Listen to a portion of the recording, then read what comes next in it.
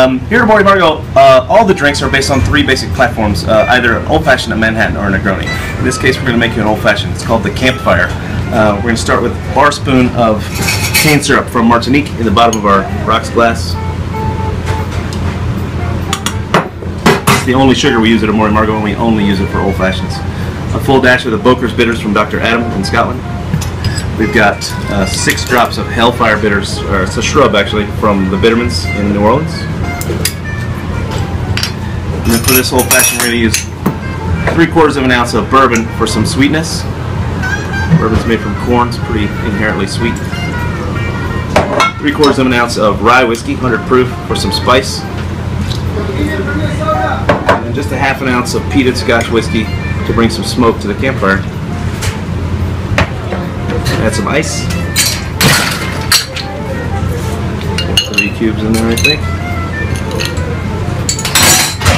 Gently swirl to incorporate. We're not looking to really dilute this drink, just chill it and incorporate everything. And then an orange twist over the top. And this is the Campfire Old Fashioned. Cheers.